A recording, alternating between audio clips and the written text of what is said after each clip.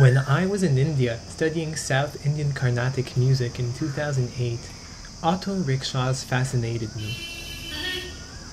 I would use them on days where I'd schedule 3 lessons on the same day and need to reach them all on time.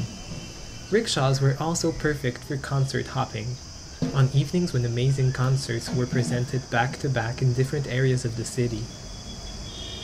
Although they are quick and rather cheap, that is if you know how to negotiate, auto rickshaws are noisy. But the noise turned out to be a blessing in disguise, as it would allow me to practice for my voice or rhythm lessons with no one hearing me. Alone in a rickshaw, with no teachers around, rehearsing melodies or rhythmical patterns would often drift off into free vocal improvisation.